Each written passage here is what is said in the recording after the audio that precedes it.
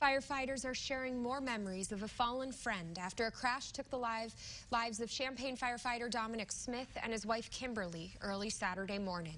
Members of the department described Smith as an amazing human being. They called him a lifelong public servant, first serving in the military, then joining Woodland's volunteer fire department and working his way up to chief. Smith spent 16 years on the Champaign Fire Department force. Lieutenant Jason Rector was with him on Tuesday when he responded to an older woman suffering a medical emergency. And just to watch him give, this compassionate patient care was absolutely inspiring. She was really sick, and he held her hand for 15 minutes and talked her through, the issues that she was having, and it was just amazing. Police say 18-year-old Blake Martell ran a stop sign and hit the Smith's car, killing the two.